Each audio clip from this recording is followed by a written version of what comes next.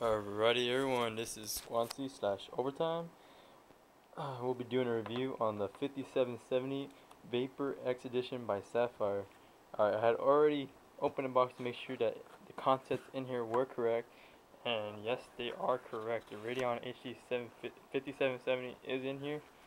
I'm not opening this bad boy. This is my first mid-level entry gaming card. I have never owned a graphic card that can perform great performance. I've only used graphics cards with low performance, so I'm very excited. My first graphics card, and I got it overclocked already. So what a great graphics card to already get as a first timer.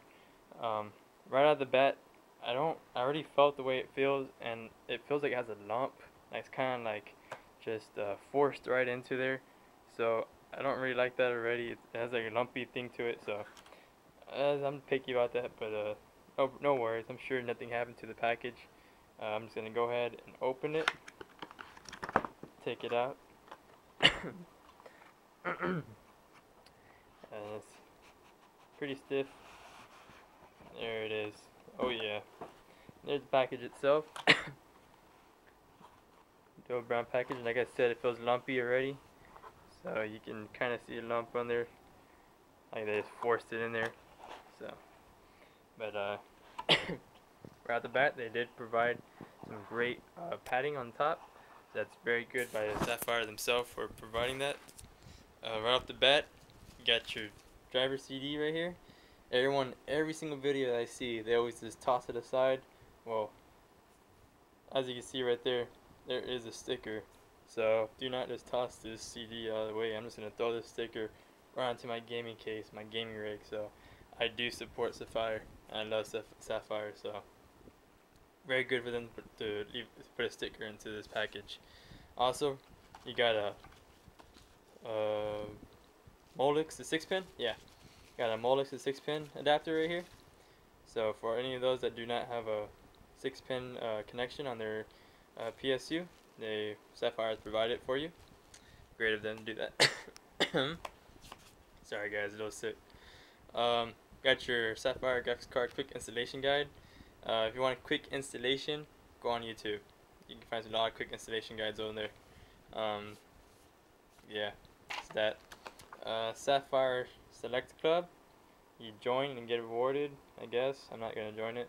Maybe I will. I don't know. And it tells me to stop here. Alright, I guess I'll stop the video, guys. No, I'm just kidding. But is this to... You must connect the graphics board to the computer's power supply. Well, duh. We'll get back to that in a little bit. As you can see, there is more stuff down here. You got your VGA to DVI connection. So for all y'all that are still on VGA, like me, they provided this for you.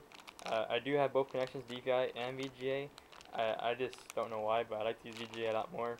But yeah, they provide this for you, so whatever. You got your crossfire support. For those of you who are really rich and can afford two of these bad boys, because I definitely would, but oh well. Yes, they gave you this for you, so you can run these bad boys in crossfire. Alrighty guys, the moment you've been waiting for. The graphics card itself. Placed in the non-static bag, along with the little bubble pop thingies inside here, so make sure it's extra protected, along with this padding. Like I said, it came with this padding on here, just to make sure. That's probably where it's getting that bump from. They've added this padding in here, so yeah, good on their end, but I still don't like the packaging, I guess. That's just me, guys. That's just me. Let me just try to get this out of here. There we go. Oh my god. Wow. This thing. Wow. I have seen so many videos, guys, and pictures of this graphics card, and I can tell you right now, it does not look like anything like this video is going to show you. It looks so much prettier in person, and oh my god, I already see a con with it. I noticed a lot of other graphic 5770s, the other manufacturers will provide a little cover on the bottom back here for your PCIe Express thingy, and it does not come with a cover, so iffy about that already.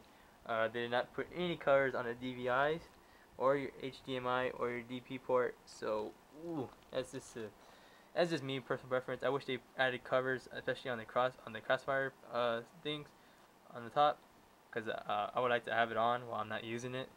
But I guess whatever, they didn't provide that for me. So, but oh my god, let me just tell you, this graphic card looks so beautiful. It looks so shiny. I mean, wow, they did a really good job designing this card. And as you can see, that's where the heatsink is right there. There's your 6-pin connection, and there's another heatsink, and that's your fan connection. I mentioned that because my last low profile one pretty much just broke after using it for 2 years. So now I know where that one's at, so I'll make sure that that does not break this time. For some reason, it just basically was all like limpy and warped. So it just basically, one little hit on it, it's basically broke it. So I was pretty mad about that. So that's why I bought this one. Also because it's a Valentine's gift for my girlfriend. But as you can see, this is the fan. Guys, sorry I'm talking so fast here. I'm just so excited. But guys, this thing looks so shiny in person. I don't know if you can even see all these real reflections coming off it from the light. This thing is so shiny and so beautiful. And when it sits in my slot inside my motherboard, you're gonna see that little Sapphire logo right there. So it's gonna look so nice inside your computer, especially if you have a clear case. But yeah, guys, this is my review on the 5770 Vapor X Edition by Sapphire. I will, in the next video, I'll be putting an installation guide. I'll be installing it into this bad boy case. This is the 932 half X quartermaster case. Very nice case, guys. So I will get back to that in a little bit.